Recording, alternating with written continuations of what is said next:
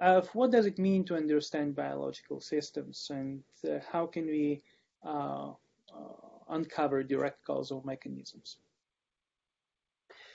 And I would like to outline one approach in terms of a hierarchy. If you want to understand the system, it's hard to understand it if you don't even know its components. So first, you would like to identify components, and that's relatively easy these days with the technologies that we have. We can find a parts list, the famous metaphor from the sequencing of the human genome. We can measure these components across many conditions, and that's beginning to be more limited. Certain components, such as nucleic acids, are fairly easy to measure in high throughput, while other components that are equally important, perhaps more important, such as metabolites and proteins, tend to be harder to quantify, certainly their spatial localization and interactions.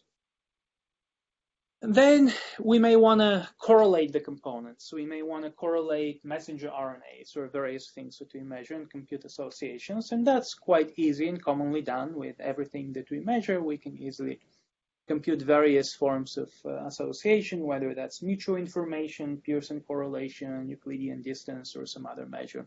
It's conceptually the same idea. Then we may want to infer causal associations. Now, if these causal associations are indirect, it is actually surprisingly easy to infer them. You might think inferring causal association is the pinnacle, the hardest thing to do. Not necessarily. I will give you some examples, at least in model organisms, where indirect causal associations are rather easy to identify, but they're also not very informative and not very useful.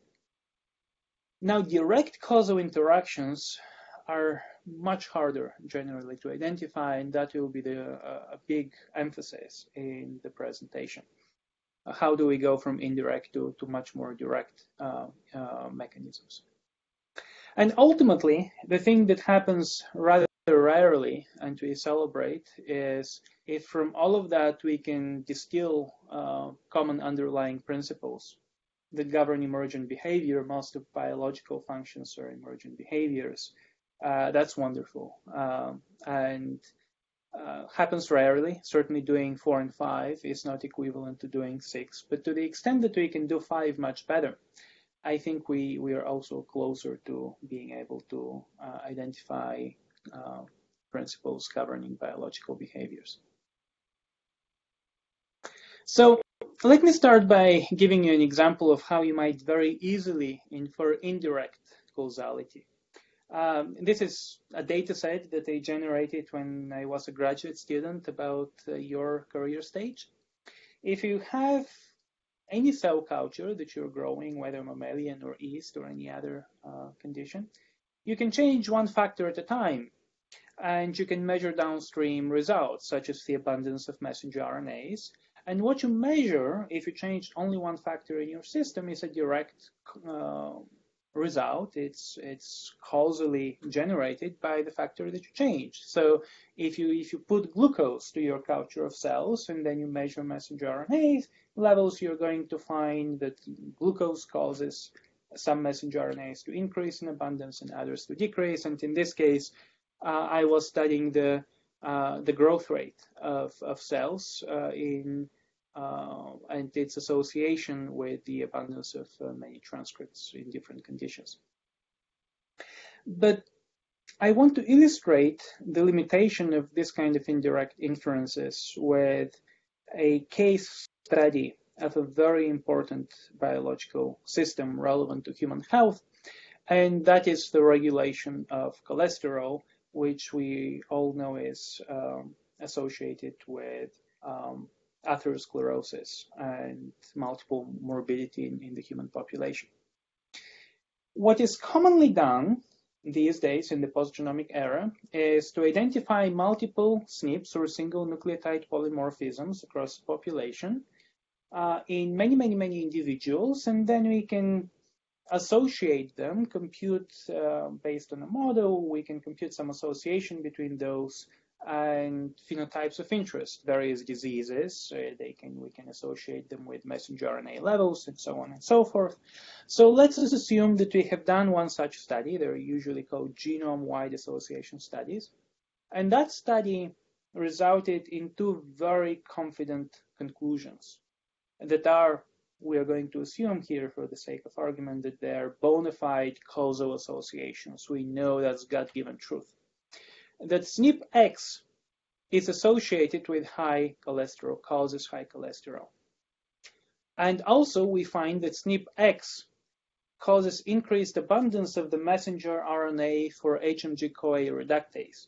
HMG-CoA reductase is one of the key enzymes regulating cholesterol biosynthesis, and the enzyme is inhibited with multiple pharmaceuticals that are used to treat atherosclerosis, and that for many, many years have been the most profitable pharmaceuticals on the market. It's a very important regulatory step in cholesterol biosynthesis. So my question for you is, from this information, would you know that those two observations are related? Is that formally correct or not?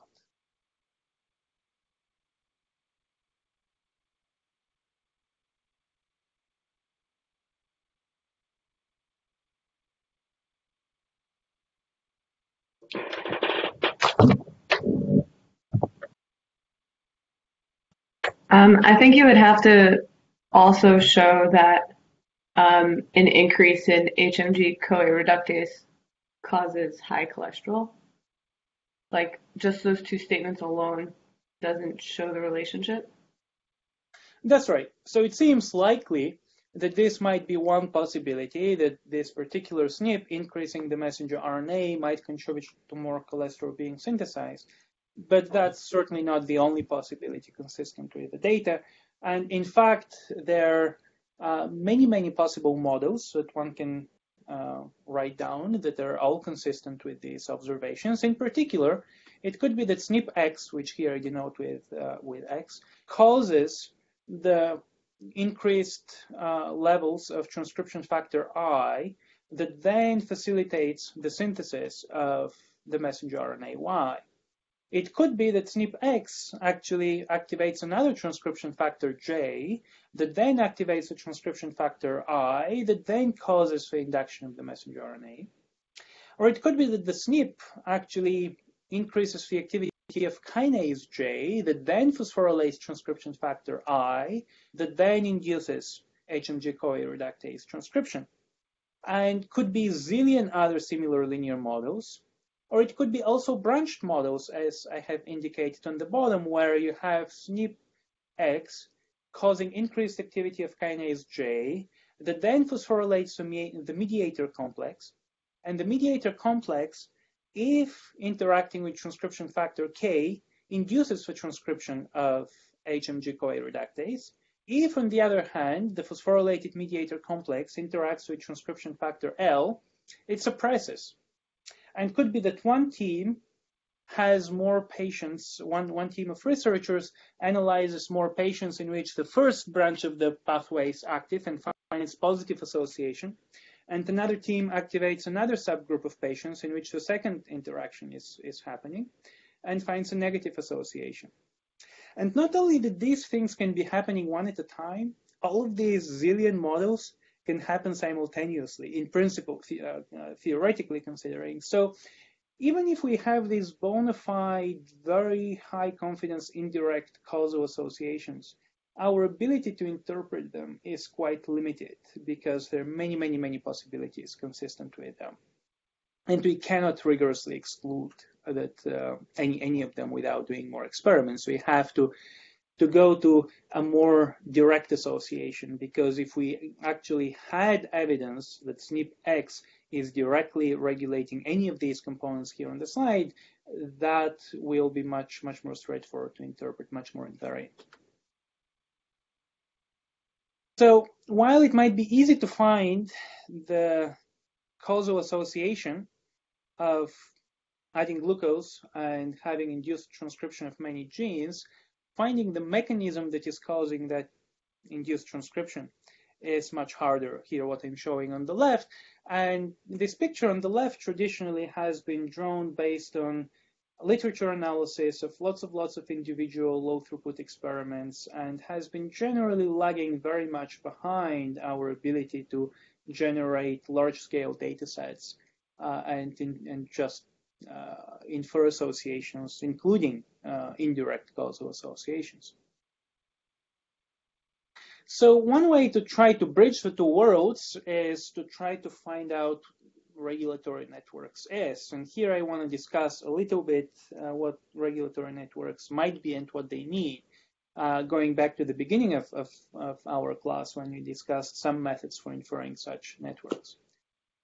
Now, the simplest type of network that we might build is simply by correlating messenger RNAs, their abundances across multiple conditions, and say that the nodes are the messenger RNAs and the edges are their correlations. We may choose to threshold them. So if the correlation is above a certain threshold, then we put an edge. If it's below that threshold, we don't have an edge. And obviously, that's somewhat arbitrary. And obviously, that kind of network doesn't correspond to direct mechanisms or regulatory interactions. It just tells us which messenger RNAs tend to covary together. And many of these covariations are going to be indirect.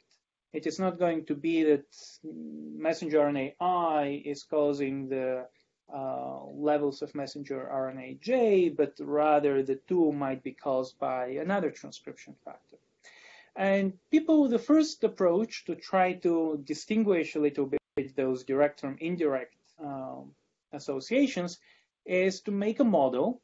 And based on that model, we can say if we account for the interactions between this subset of messenger RNAs, we might be able to deconvolve and throw out these indirect associations. So what kind of model you're going to make if you don't know the underlying interactions and if you don't know the functional relationships between them? Well, the simplest thing is let's just model everything with lines, linear relationships. And should be emphasized that this is done out of simplicity and convenience rather than because we think that this is really what's going on in the system. And the corresponding associations, if you were to do it with a linear model, are called partial correlations, and that corresponds to essentially inferring a multivariate normal distribution over the messenger RNAs. There were many papers published on this variation in early 2000s. And as we have already discussed in class, we can do a little bit better than that. We can relax the assumption of linearity, potentially, by using mutual information. And that allows us to account for arbitrary nonlinear interactions in principle between the variables that you're analyzing, assuming that we can compute the mutual information, which, as we have discussed in class, is not trivial. It's actually very difficult to reliably estimate joint distributions from finite data, especially noisy data. Now, let's say you do that. Let's say you've done Arachne to the best data set you could generate, and you find that the mutual information between RNA-I and RNA-J is very high. Why do you think that might be? Can you give me some possibilities as to why that mutual information can be very high?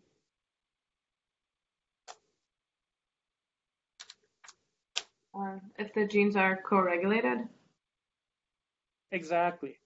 So a very simple and realistic case when messenger RNAs covary very strongly is if they have the same transcription, if their synthesis and their degradation are regulated by the same molecules. If their transcription is induced by the same set of transcription factors, their degradation is mediated by the same set of regulators, then they're going to covary very strongly. And finding such messenger RNAs doesn't quite correspond to our idea of finding regulators because regulatory network, because we would like to know a molecule that is causing another molecule to do something rather than two molecules that are both doing more or less the same because they're listening to the same music, so to speak. And the really big elephant in the room here, when we try to infer gene regulatory networks, is that most of the really important regulators are rarely measured. They're unobserved variables. They're confounders. What do I mean by that? The regulation is usually not exerted directly by messenger RNAs, but by their protein products, that then get post-translationally modified and get localized to particular places. And it is that active form of the regulator that is exerting the regulatory effect. So what can you do about that? My idea how to deal with it, and it's certainly not something that I invented. Many people have worked on this problem.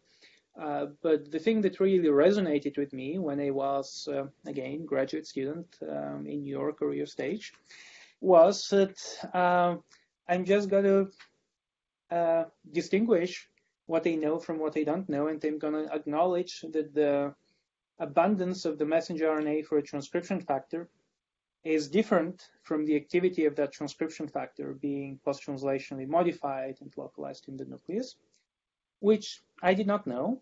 So my idea was that, again, not just mine, many people's idea, the thing that I did was to model the activities of transcription factors as latent variables. So here I'm showing this very simple bipartite network where with two layers. One layer, the bottom one, are the genes, and the top layer are their regulators. They can be transcription factors. They can also be molecules that regulate their degradation, that regulate their abundances, and some transcription factors regulate subsets of messenger RNAs, and so on and so forth. So the idea of inferring such a network is twofold, both to find which regulator regulates which subset of genes, and then to find what are the activities of that regulator. So how we might be able to do that? The thing that they did was to decompose the matrix of measured messenger RNA levels, shown here on the left, into a product of two matrices. One matrix containing the activities of the regulators, and these can be highly nonlinear functions of the actual abundances of the regulators, and to another matrix which describes the connectivity of the network. It's adjacency matrix. That's the technical term used to describe the matrix that specifies the edges between the nodes of a network. And this boils down to a matrix decomposition problem, as I have written here at the bottom. G, the matrix G, will be decomposed into the product of two matrices R and C. What do you think? Does this problem have a solution, a unique solution? First, does it have a solution? And B, does it have a unique solution, or does it have many solutions? What do you think? Have many solutions. Many solutions? Exactly. So this is ill-posed problem. There would be infinite number of solutions consistent with it without knowing something more about it to constrain it. Now, what do we know about the system that we can assume because it's true rather than because it's computationally convenient to assume it? So in this case, the assumption that I felt very comfortable making is that the network is relatively sparse, meaning that not every transcription factor regulates every messenger RNA, and we know that's generally the case. So if you make that assumption, you can formulate the problem mathematically so that it becomes solvable. In this particular case, I reduce the problem to finding a rotation matrix that rotates the singular value decomposition of the data in such a way that we can find both the adjacency matrix and the activities of the various regulators. This is the actual algorithm that implements it. I will not attempt to describe it for the sake of time, and because it will become a little bit too technical beyond the scope of this class, but it's certainly something that is published, implemented, and you can read more about it if you're interested in how it works. I'm just going to show you a couple of plots of how it works as a demonstration of how we might be able to validate something like this. In this case, I simulated data from in silico networks, not unlike what was done in the Arachne paper.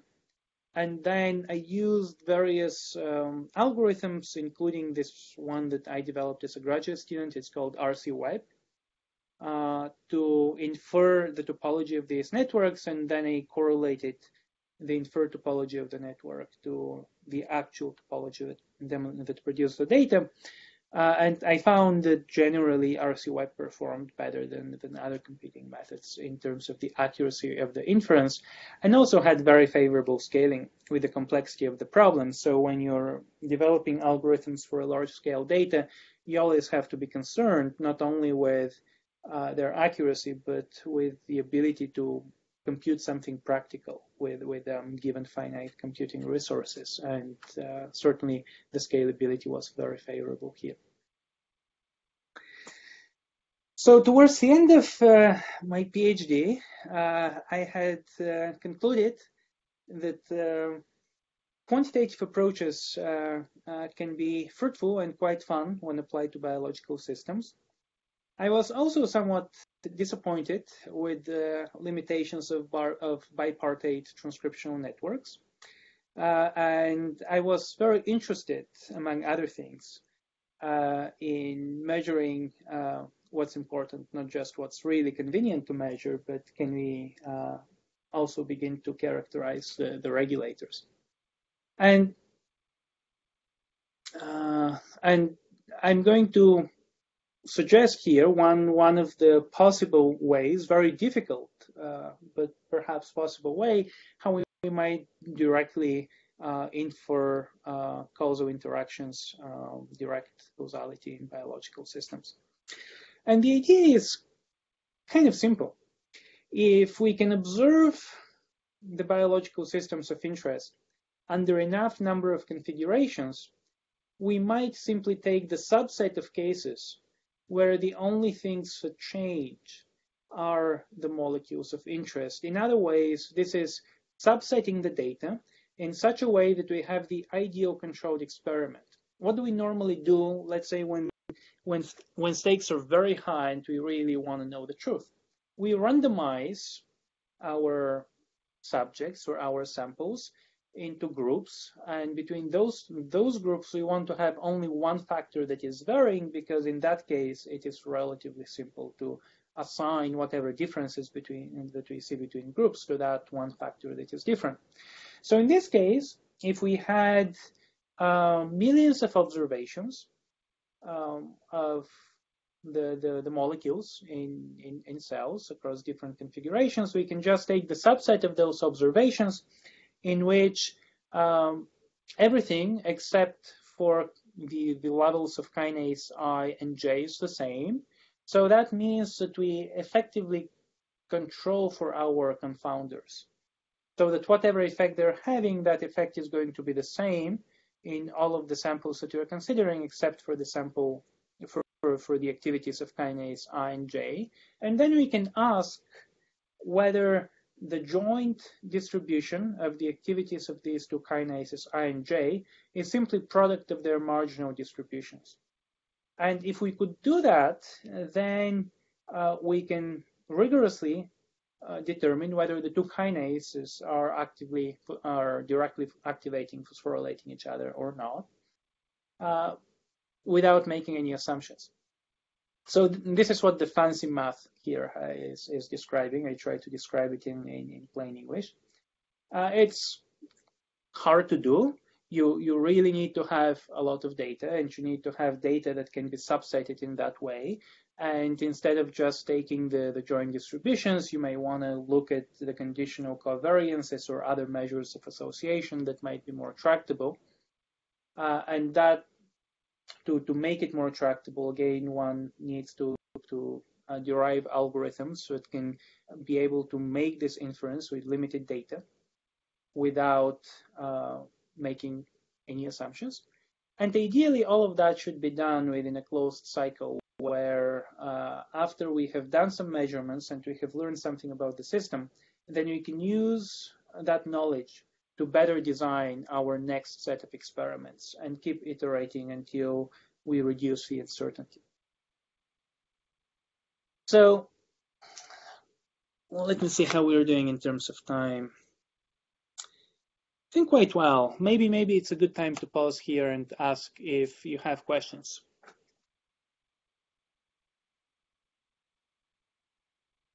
On the plot that you showed, comparing your model to other models for, I guess, inferring the connections between those different genes, what were the solid lines were labeled, but what were the dotted lines in that figure? The dotted lines corresponded to, let me go here, corresponded to different number of observed configurations of the data. Oh, thanks. I was wondering what kinds of computer programs are suitable for this level of analysis. You can write the code in any language that you choose, whether Python or R or MATLAB or C. The language, that's not so important. In terms of the more important thing is the algorithm, and then that algorithm can be implemented in various languages. But almost any modern language will have the capability of doing that. And then in terms of algorithms, I don't think that this kind of analysis that I'm discussing here has been implemented on biological data in a particularly convincing high-scale way. In large part, I would say because the required data, both in terms of what is being measured and the accuracy of those measurements, have been lacking. Hello, Dr. Slavov. I have a question. I'm just wondering, these experiments are done in cultures of cells. I wonder if the messenger RNA or the genes or whatever get affected in the body. Like, and do people mitigate these differences? The experiments don't have to be done in cell culture. They certainly can be done with human cells extracted from humans, from patients. That's not a limitation.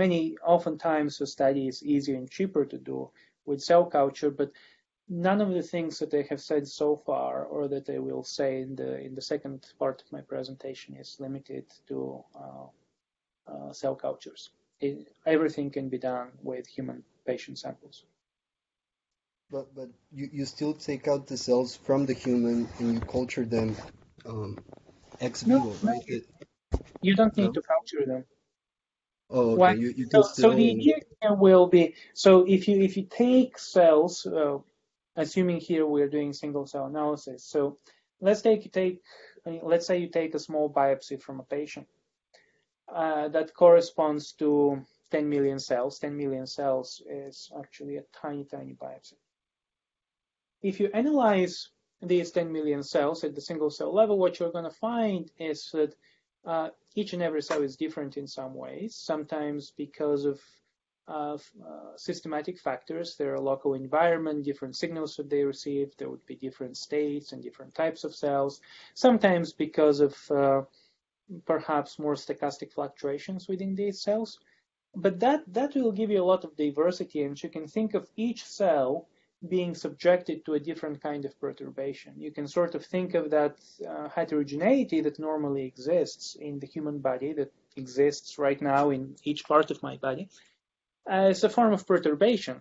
And then when the analysis that I'm describing is conceptually equivalent to choosing the subset of perturbations in which the molecules under study are varying, and they're changing, but the other ones are not.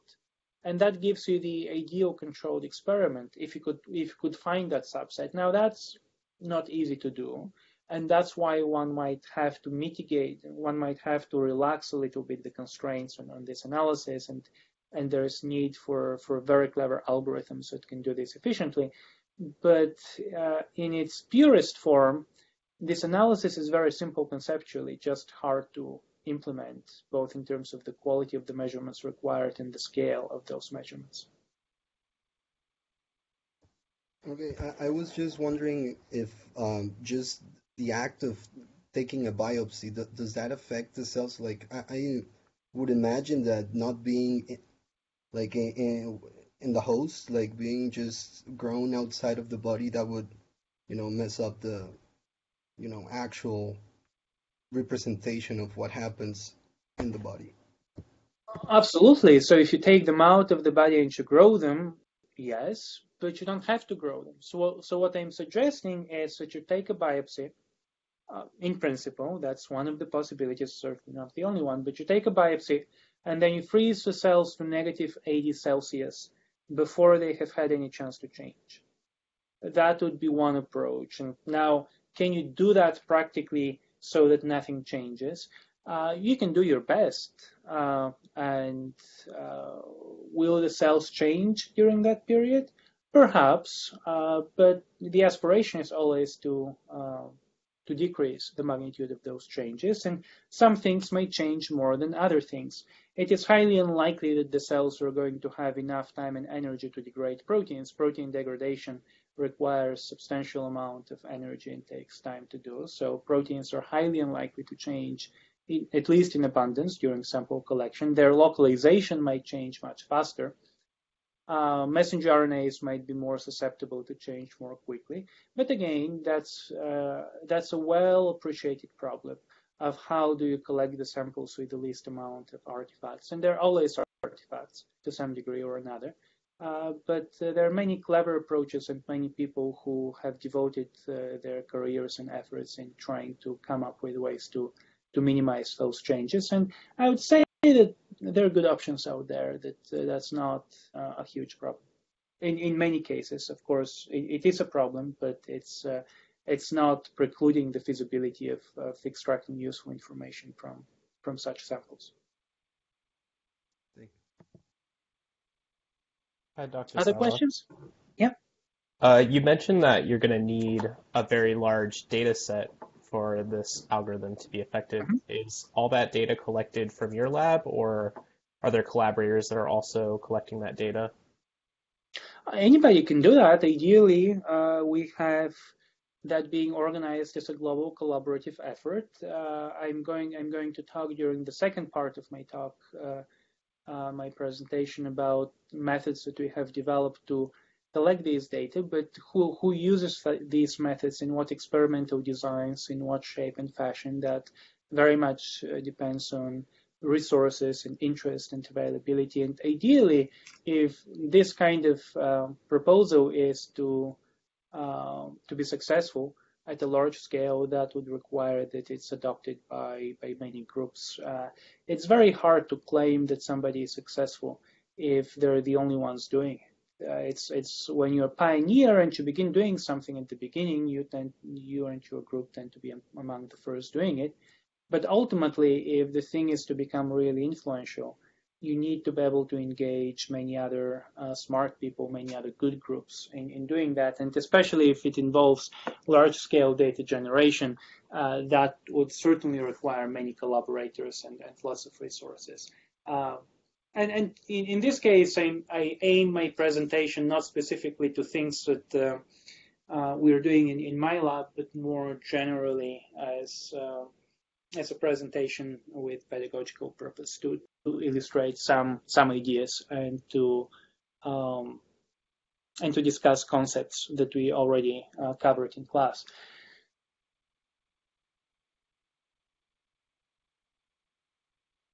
Other questions?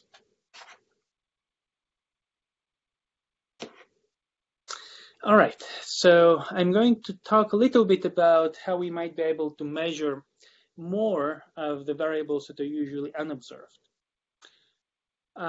specifically when it comes to measuring them in tiny samples taken from patients, such as single cells.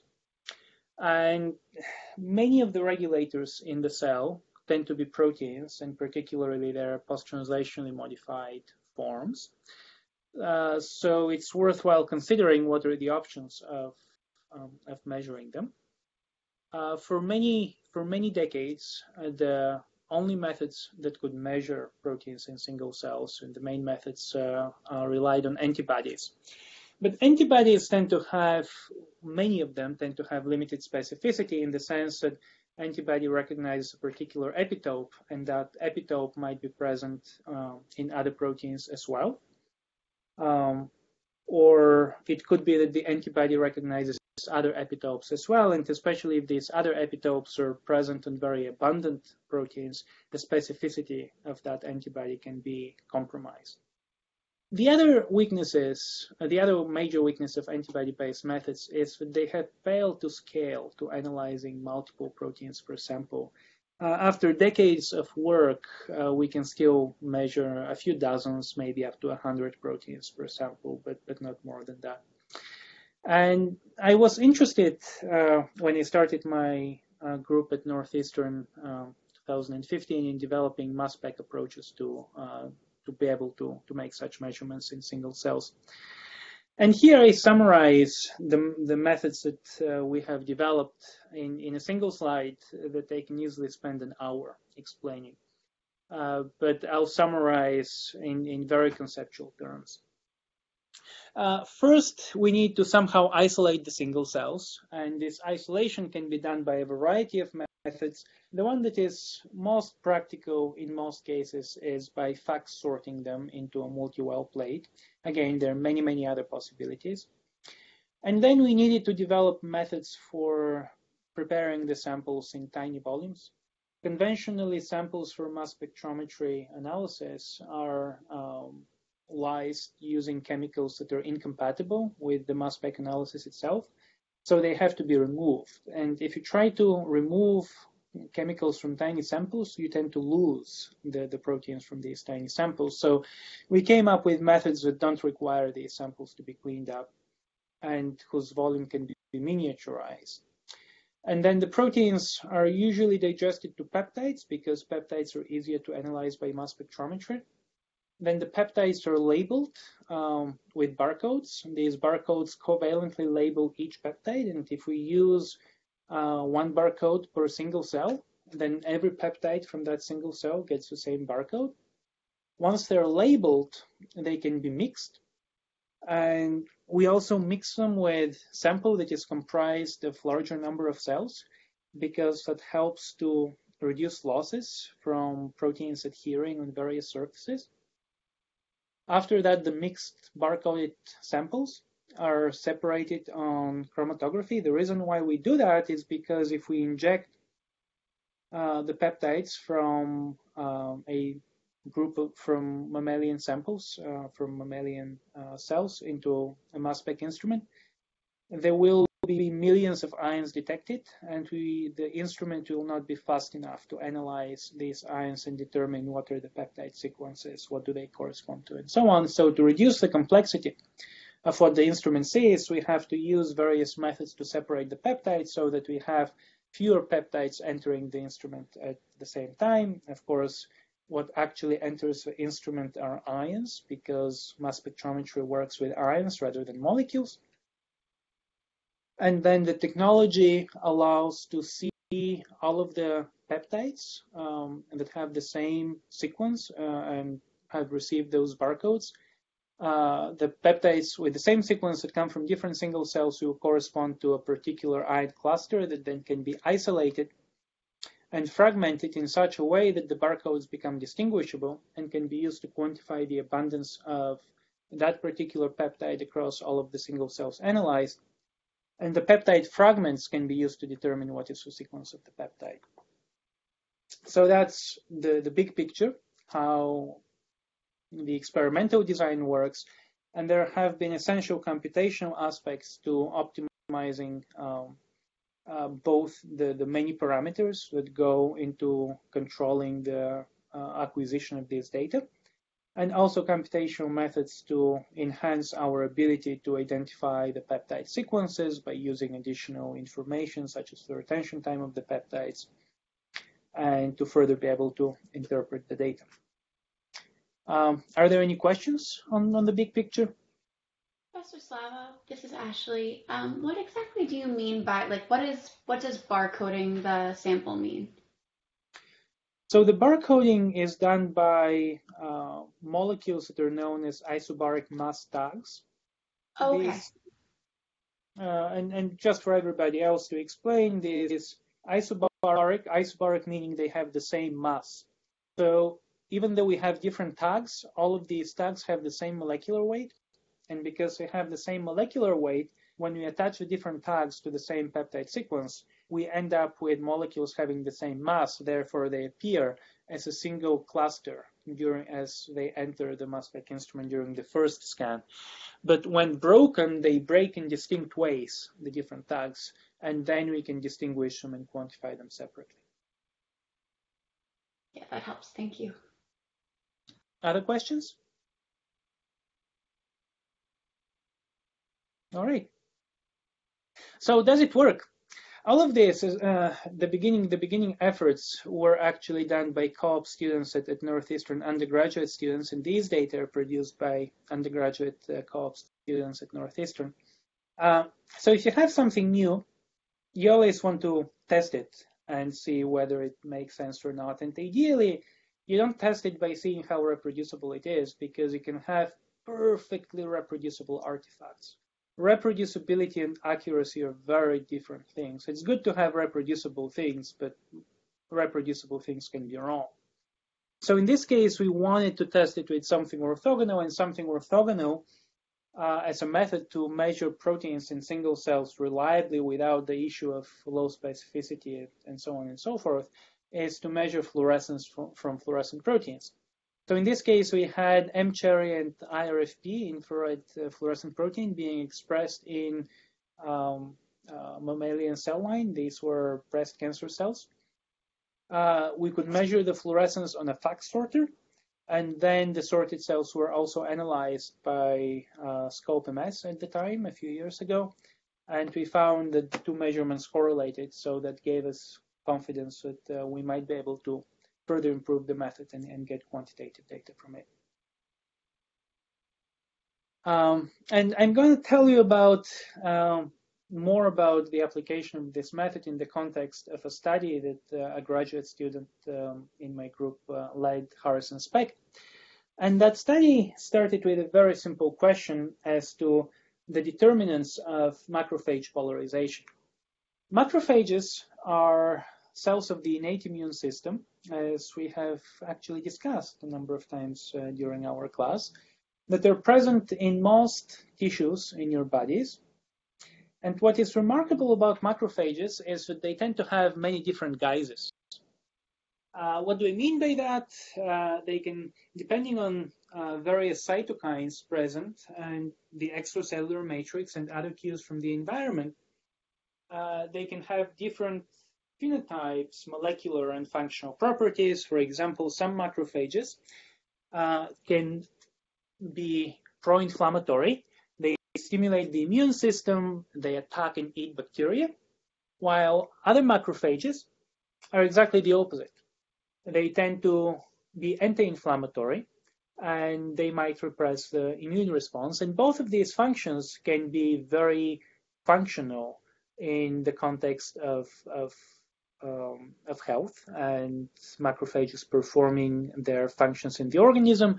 The pro-inflammatory one is obviously associated with the immune response and responding to various types of infections.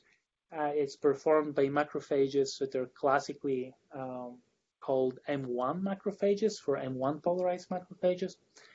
And the other function can be very important in preventing autoimmune diseases, such as arthritis. Macrophages can prevent the immune system from inappropriately attacking the cells of the host, your own organism.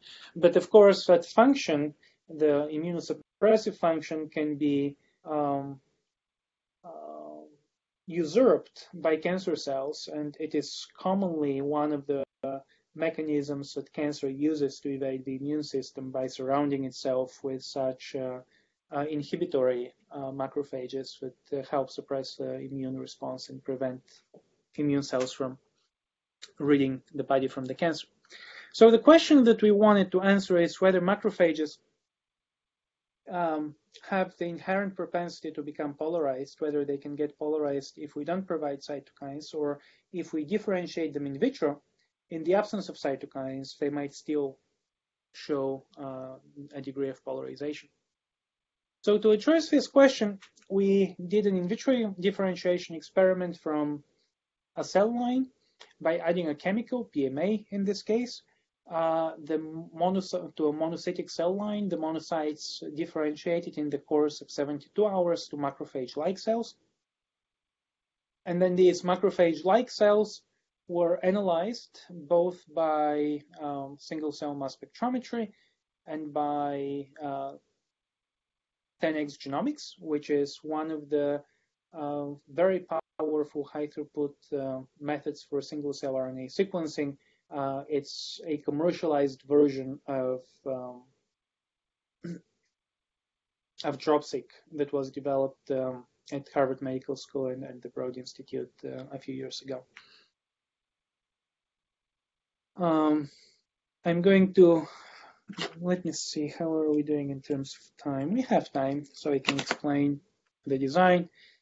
So, as I previously mentioned, each single cell will get its own barcode that then can be used to quantify independently the protein abundances. So the sorted single cells were labeled with these barcodes as shown here in the table. And in addition, each set contained a reference sample that was used to be able to integrate data from multiple scope 2 sets into the same matrix, and contained the carrier sample comprised of 200 mixed cells, monocytes, and macrophages that facilitates the analysis by mass spectrometry. And the first time you get data, you should always question the quality of that data. So we spent much time thinking about metrics that might indicate whether the data are useful for analysis and indicate possible problems in the data. And one well-validated and widely used method to evaluate protein measurements by mass spectrometry is the degree to which different peptides originating from the same protein provide consistent quantitation. So if we have different peptides that originate from the same protein, they should change in a similar way between different single cells. And we can quantify that variability by computing a coefficient of variation. That's a normalized measure of their variability. And what we can see here is that the quantification variability tends to be lower for the single cells compared to control wells. And the control wells are wells that received all experimental treatment that single cells did, but they did not receive a single cell. And based on this analysis and other types of quality control analysis, we were able to establish that most of the single cells processed through the pipeline were suitable for further analysis, while a few of them appeared to have too noisy data or to have failed for whatever reason, and that's the magenta tail of the distribution, and they were discarded from further analysis. One very important aspect that we had to improve in this analysis will be illustrated here with these cartoons, and that has to do with the efficiency of sampling peptides by mass spectrometry. So I already mentioned in the introductory slide that the barcoded peptides are separated by chromatography before they're analyzed by mass spec. And each peptide elutes from the chromatographic column over a period of at least a few seconds. And that elution peak here is being drawn as these curves colored in blue or orange. The blue corresponds to one peptide, the orange corresponds to another peptide. And then during a particular period of time, the instrument is going to select that peptide for further analysis, for fragmentation and determining its structure by tandem mass spectrometry. And as you can see from the graph from the panel on the left, if the selection happens very early, then you are going to sample a very small amount of that peptide, and therefore we might not have enough material to determine the composition of that peptide, what the sequence is, and to quantify it. If it's sampled in the middle, while avoiding sampling any other peptides, that can result in optimal sampling that maximizes the copy numbers of that particular peptide that are analyzed and the purity of the MS2 spectrum. And then there is another problem that might happen is if at the time when you are sampling the blue peptide, the orange one is co-eluting and falls within the sampling window, we might co-isolate both the blue and the orange peptide. And that results in hybrid spectra that undermine the quantification and also undermine the ability to identify the sequence of the peptide. So these things are desirable to minimize, and they were an important part of what we had to optimize in the experiments that I described. So here I'm showing some graphics summarizing the extent to which we were able to optimize it. The first one with the apex offsets shows the time away from the apex of the elution peak that the peptide is being sampled. The majority of the peptides here shaded, the shaded part of the distribution, elute within 3 seconds or less. And that corresponds to sampling very close to the apex. These peaks are about 20 seconds wide at the base. So that's, and because the sampling is so close to the apex, the spectra are about 95% or more pure, which helps with the identification. In this case, we're able to assign confident peptide sequences to about 35% of the analyzed peptides by MS2 analysis. And of course, a high spectral purity helps improve the quality of quantification. Now, one thing to worry about when doing single cell measurements or measurements of tiny amounts of material is that if you detect very few molecules, you may not be able to, and you perfectly detect them, you count them, you may not be able to use this detection to quantify their abundance in your sample. And to illustrate that, I'll use the analogy of sampling red and blue balls from a bucket. If I have a bucket full of red and blue balls and I ask you to sample 3 balls, you can pick them and find 2 blue balls and 1 red. Now, even though you can ascertain with absolute certainty what are the colors of these balls, you cannot use that information to accurately infer what was the ratio between blue and red balls, because if that ratio is 84 to 5, you cannot approximate 84 to 5 with any ratio of numbers between 1 and 3. And more fundamentally, we can describe this problem of sampling very few observations from a distribution with a Poisson distribution. In fact, it maps perfectly to the Poisson distribution. And that represents a major hurdle for most types of single-cell analysis, because we rarely sample all of the molecules. If we sample only a subset, that subset should be large enough to result in representative estimate of the abundances. Currently, for single-cell RNA sequencing, that is one of the major bottlenecks for their accuracy. Even the most efficient methods sample about 20% with 20% efficiency messenger RNAs. And because messenger RNAs tend to be lowly abundant, on average 17 copies per cell or fewer, that low sampling efficiency results in fairly large counting errors. And this is even in the case when the rest of sample preparation, sequencing, data analysis, and everything else is perfect. The thing that is quite helpful with analyzing proteins is that proteins are much more abundant. And even if we have 100-fold lower efficiency in sampling them, we might still sample more copies per protein, which might result in having less counting noise in estimating their abundance. So that was the theory. That's something that we proposed long before we could actually estimate what the sampling efficiency is. And the gratifying part is that when we get around to estimate the copy numbers that are being sampled per protein per single cell by the described methods, we found that that corresponds to about 100 copies per single cell, which corresponds to relatively small counting error, not negligible, but relatively small, and compares very favorably to the copy numbers sampled by 10x Genomics, the state-of-the-art single-cell RNA sequencing method that even when implemented optimally has about 50% counting error in our case. So the ability to sample multiple copies per protein results in relatively good quantification, shown here to the right.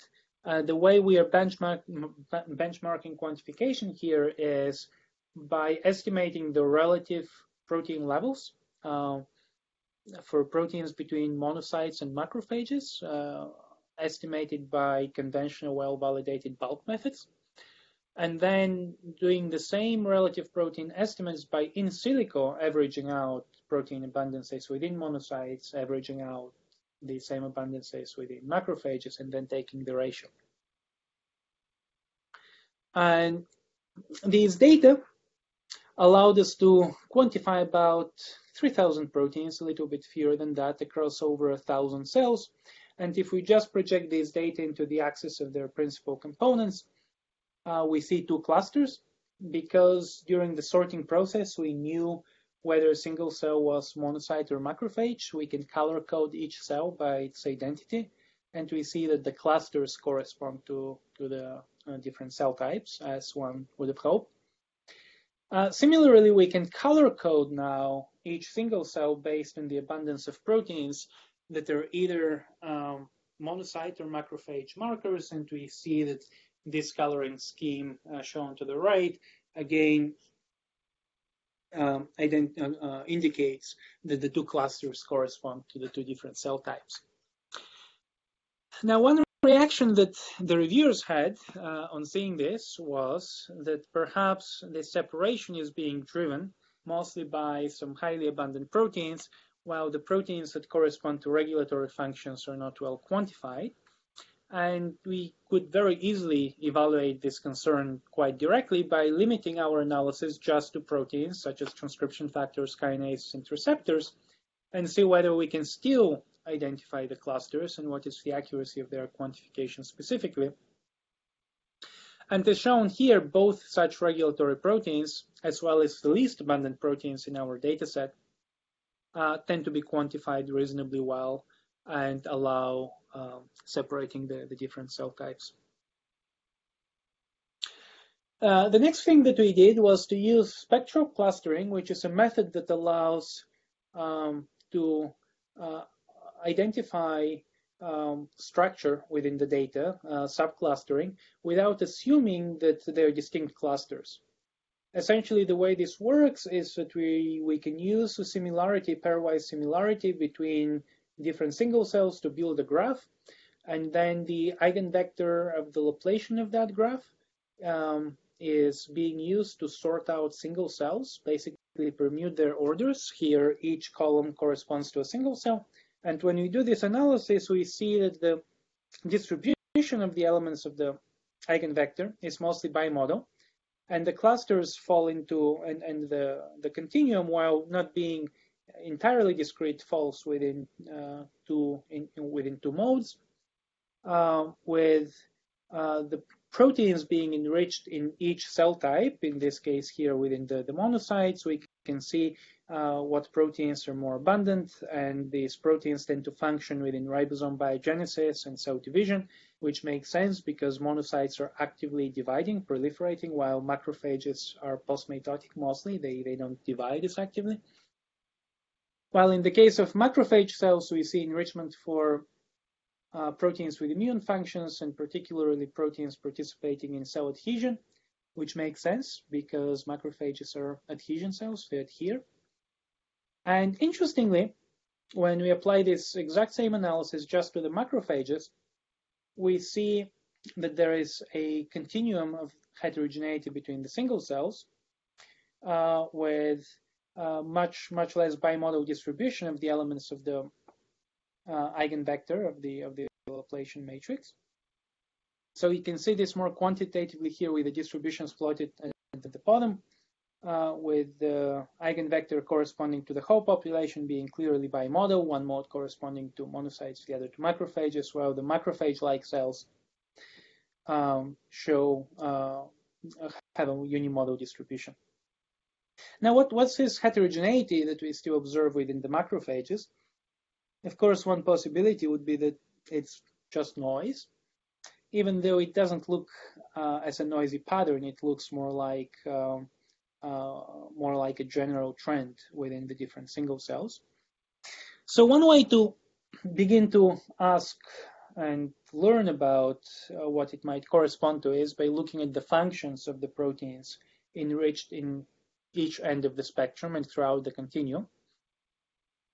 So to do that, we looked at genes that had been previously annotated to either M1 or M2 polarization of macrophages, and we found that the abundance of the proteins corresponding to these genes is very, very strongly correlated to the gradient of polarization, with M1 genes being strongly enriched in the left continuum, in the left end of the spectrum, and their abundance gradually decreasing, and the opposite trend being observed for the M2 or the anti-inflammatory macrophages. And then, of course, we wanted to compare the protein measurements to the RNA measurements and evaluate the degree to which they're similar or different and what we can learn from one and the other. So to this end, we performed correlation vector analysis to compare, to identify genes that have similar responses at both the protein and the RNA level, and genes that differ in their response at the protein and the RNA level.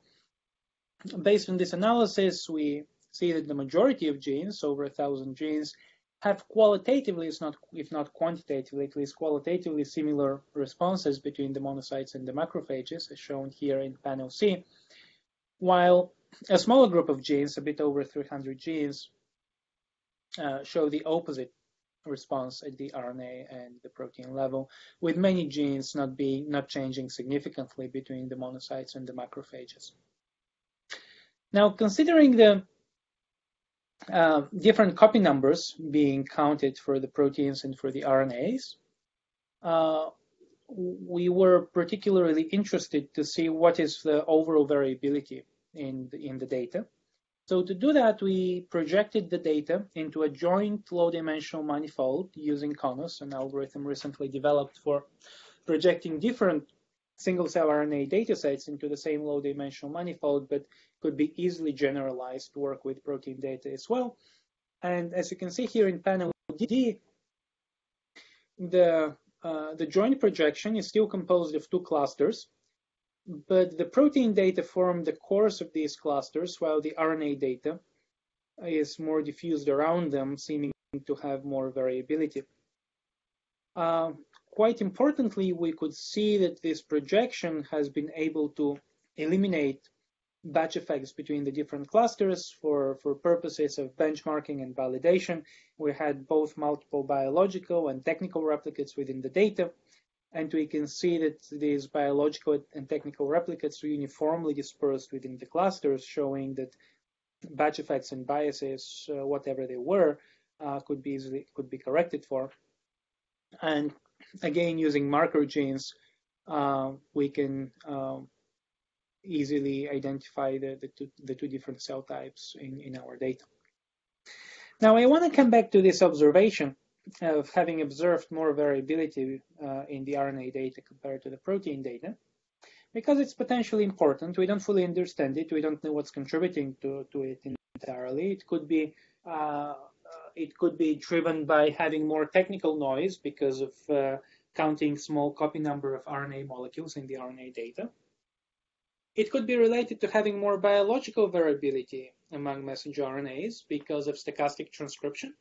It is known that many messenger RNAs get transcribed in bursts, and proteins being much longer lived tend to average out that variability, and there might be less biological variability at the level of the proteins. But we couldn't infer just from the low-dimensional joint projection that there is less variability, because that captures only a fraction of the variance in the total data set and can be misleading.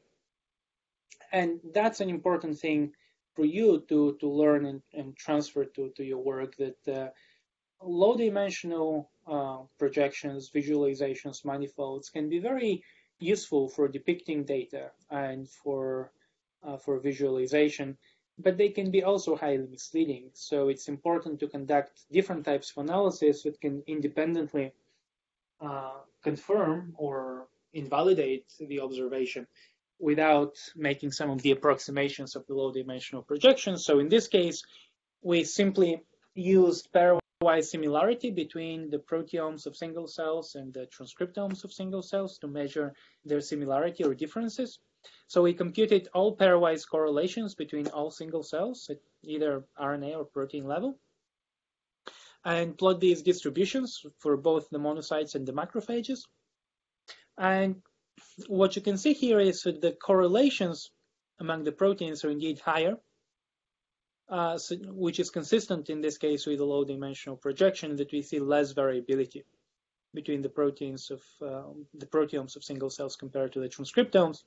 You can also see the difference between monocytes and macrophages. The monocytes have high correlation, which makes sense considering that monocytes are much more homogeneous. They're more or less clonal cell line, while the macrophages, as they differentiated, became more heterogeneous, and that's what our previous analysis identified as well. It's just nice to see that being reflected in this type of analysis as well. So what I have shown you so far is just a small vignette, a particular application, and a short description of the methods that we have started developing. But I don't want to give you the impression that this is a mature field and we have done everything that can be done. In fact, there is a lot of opportunity for further advancement of these methods, both on the side of sample preparation, and in fact, Andrew Leduc is working on one of your classmates and colleague is working in my group trying to improve sample preparation, increasing its throughput, increasing the number of isobaric mass tags that we have to increase multiplexing, improving chromatography, improving instrumentation. There are very many aspects that can be improved in this type of analysis. These are just early days.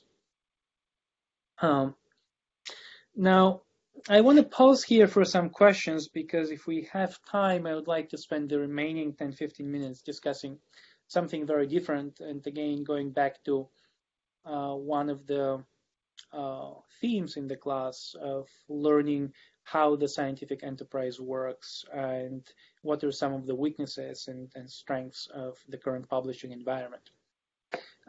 So do you have questions for this part of my presentation? Hi. Oh, sorry. You go first. Okay. Hey, this is Ashley. So I was thinking when you were showing the original mass spec data that you could improve separation and sampling time, but I guess, are there any kind of co-sensitivities that you need to be aware of as you're trying to improve one of these factors, like separation or sampling, reduced volume, etc.? I'm not entirely sure what you mean by co-sensitivity, but there's no downside. If you improve separation, for example, or ionization, there's no downside associated with that. But it's quite hard to improve it, because the factors that tend to improve separation also make the chromatography less reliable and harder. So it's fairly hard to improve that. Similarly, there are no substantial downsides if we increase multiplexing by a factor of 10, which is going to decrease cost by a factor of 10. It's going to be a huge benefit. But it's not so easy to synthesize 10 times more isobaric mass tags. So it is not so much that there are downsides that you're facing these trade-offs. It is more that some of these technical improvements are not so easy to accomplish. But nonetheless, they're quite feasible and doable, which is what makes it exciting to try to push the technology further. Sure. Okay, thanks. Hi, Professor. Depends on the flow cytometry, that technique. If I'm thinking if that possible based on the different protein, like the surface protein expression on the monocyte or the macrophage, we can use the flow cytometry cell sorting to separate them. Certainly, you can use flow cytometry as one of the best established, longest standing methods for single cell analysis. The issue with flow cytometry is that it mostly has to rely on antibodies to have molecular specificity, and there are a limited number of antibodies that can be labeled optically without having intolerable overlap between the emission spectra of the fluorophores.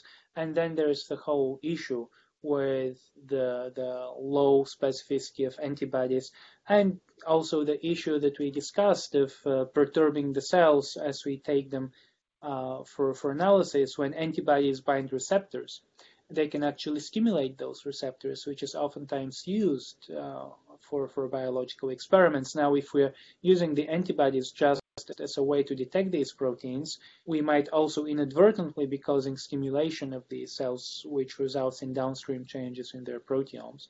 But there are certainly many ways to combine these technologies that I'm describing with flow cytometry and use it as another dimension that is useful. It is just that flow cytometry itself cannot really at present give us quantification of a large number of proteins with good specificity.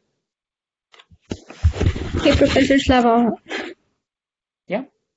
This is Kanika. I have a question regarding with your research right now, you showed that there was heterogeneity in macrophages themselves, but would you be able to also show that various cytokines can really induce the change of its phenotype from M1 to M2 or vice versa? Like, for instance, subjecting them with, IL-10 to change M1 phenotype to M2 phenotype. So, and then screen a variety of them to just understand which one really works in, modulating that phenotypic change. So this is very clear that we can influence polarization of the macrophages by using cytokines. It's interferon gamma, for example, classically is known to induce M1 polarization, and IL-4 induces M2 polarization. So one can certainly alter that polarization. The question is also, when you alter that, it's actually interesting to what extent you still have heterogeneity when this is being done, and this has been done hundreds and hundreds of times. People normally would do a bulk measurement within the cells and establish that there are certain markers that are increased for each cytokine and associate these with a particular polarization. I think the whole paradigm of M1, M2 polarization is really grossly oversimplified, and it's not just a single axis of polarization. There is a lot more heterogeneity being present, and it is very clear that that heterogeneity will be strongly influenced if we add cytokines.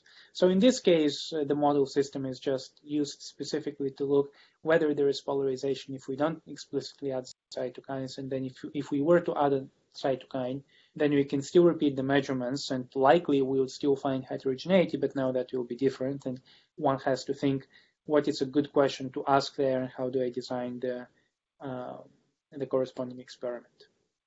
And especially like in terms of, there is a theory which says that when there is inflammation, like for instance in the gut for IBD, generally macrophages move, like there have been studies wherein if there is a wound in the body, peritoneal macrophages really move to the wound. And so I was really wondering, like for instance in this case, right, if the monocytes, they sort of differentiate into these anti-inflammatory macrophages in the gut, for instance, right? And then perhaps those kind of models could be, formulated and studied.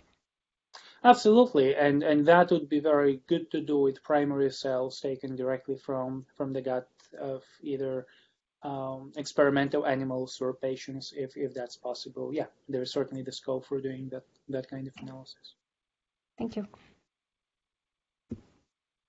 I have a couple of questions that are sort of related. So you were discussing how with the scope methods you have a higher copy number per cell than as compared to RNA-seq. Is it that you measure more per cell or that more exists per cell? And is it relative to single cell RNA-seq you're comparing? That's right. We're comparing relative to the single cell RNA sequencing for the same gene. So we intersected the genes. We didn't want to compare lowly abundant genes in one side to highly abundant genes in the other side. So there are a lot. Our capture efficiency with scope 2 is lower than for 10x genomics. 10x genomics or single cell RNA sequencing methods, they have capture efficiency between well, it can be less than 1%, but let's say 1 to 20% capture efficiency. Sometimes it's lower. Our capture efficiency is definitely below 1%. So we capture a smaller fraction of the protein molecules in the cell, but because on average proteins are about 1,000-fold more abundant than messenger RNA, so oftentimes more, oftentimes 10,000. So for each messenger RNA in a cell, usually they're between 1,000 to 10,000 protein molecules. So because there's this much higher abundance to begin with the proteins, even if we have lower capture efficiency, we end up detecting, counting larger number of protein molecules per peptide per protein, and that helps reduce the counting errors in estimating the abundance of the protein compared to the estimate for the abundance of the messenger RNA.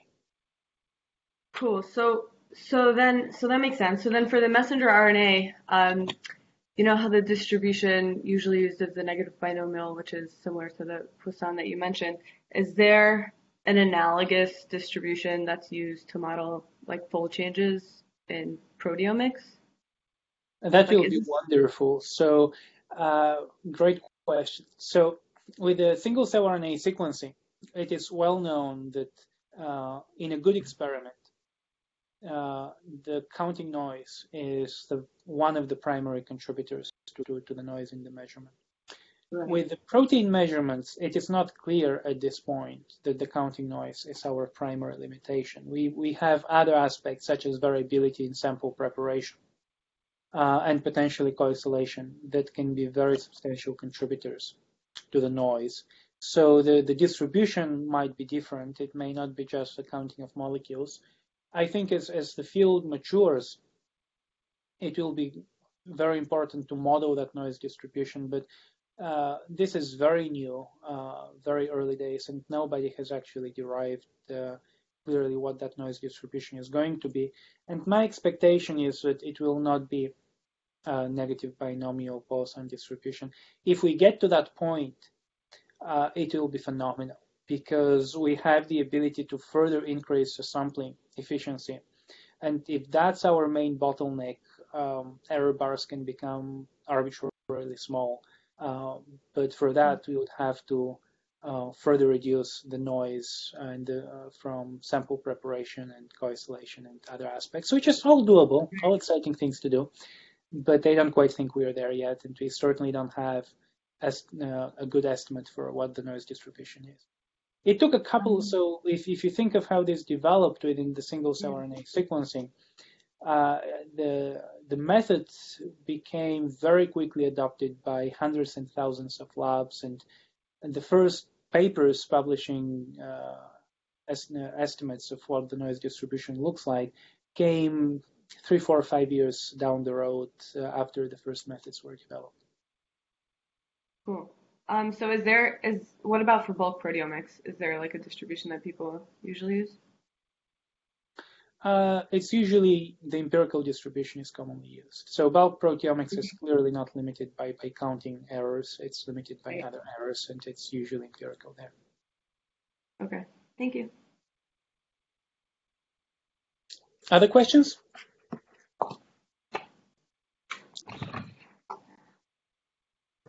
Well, in the last 10 minutes of the class, I'm going to very quickly return to the theme of publishing. So we have discussed that that if you want to have an impact in the public research enterprise, your results should be shared and they should be widely known. There are more than one ways of making your results widely known and to share them. But one of the important ways to gain visibility and to share them is by publishing in influential journals, in elite journals. And this is particularly true in biological sciences, but also in other fields. Usually the more competitive the field, the more important elite journals are. And one thing that I've observed sometimes that happens is that even when one writes and publishes a purely computational paper in these journals, the model framing can be relegated to the online-only methods. So it is common to put technical details in online-only methods. Many people who may want to use a method may not want to be immediately confronted with details of the implementation, but at least conceptually, what is the base of the model and how it works should be introduced in the paper. Because if the thing is relegated to online-only methods, who knows who reads it? Maybe the reviewers never read it. And I have certainly come across a number of such examples. Here I'm going to share one of them of a recent Nature Biotechnology paper, where after reading the paper, I did not know what the method is actually doing, because the paper doesn't describe it. And then I went to the online-only method to see what the method actually is, how it's being framed. And the paper was trying to project into the same space single cells measured as part of different single-cell RNA sequencing datasets. So here to the right, I'm showing the two matrices, one blue, one red, that have single-cell RNA sequencing data. They should be projected into the same space. And then when I try to understand something, I think of what the corresponding math corresponds to. So here we have the matrices, the blue is X and the red is Y. Here I have them labeled. So the method is being formulated as multiplying the blue matrix with this blue vector transposed horizontal vector on the left, and the red matrix is also multiplied by a horizontal vector on the left, and then the resulting vectors here will be correlated. Now the problem is that this first equation, formulating the problem, formulates it in such a way that it's not possible to compute generally. Why will that be the case? Because when you do these multiplications here with the blue matrix, you will end up with a horizontal vector whose number of elements equal to the number of cells in this data set. You do the same operation for the red matrix and you get another vector whose number of elements equals the number of cells in the red data set. And the two data sets may not even have the same number of cells. You cannot possibly correlate these vectors. It's just not defined linear algebra operation. And if somehow you happen to have the same number of single cells in these data sets, the correlation is not likely to be meaningful because the single cells would usually be ordered in an arbitrary way. So why did I pick this particular example out of the many other examples that I could have picked? Because when I brought this example to the attention of the senior author told me that he will ask the graduate student who did the work and never get back to me. And I felt that this is particularly inappropriate because the senior and corresponding author would normally take the responsibility for such a thing. And this is clearly not something about an experiment done by a student in a way that the PI doesn't know, but it's something that simply by looking at the contents of the paper and knowing linear algebra, one can immediately see that there is an issue with the formulation of this problem. It's also emblematic of the kind of problems that arise if something is being relegated to supplementary information, because that alone might signal that perhaps it's not as important, and the framing of the problem is important in my opinion, and it can also result in lower probability of reviewers being able to catch it because maybe they didn't peruse online-only methods. So I don't mean to despair and to say that this makes publishing useless and that the system is broken. No, the system is working to a degree. It's certainly suboptimal and has many problems. But to avoid that and to help minimize the probability of those things happening, I think it's very important to include equations, especially important equations, in the main text of your papers. And if it's very hard to validate your results empirically, as it's often the case with single-cell measurements, because there isn't another orthogonal measurement usually that you can easily do, then it's even more important that computational algorithms be very carefully examined. And of course, all of that can work if the scientists and engineers are well educated and have the required skills to understand methods. You shouldn't use algorithms and methods as black boxes. I put in my data, I get the plot, and I include it into my paper. You should really understand what that algorithm is doing. And ultimately, that has to be done as a community effort by everybody. So I'm going to finish with that, my presentation, thanking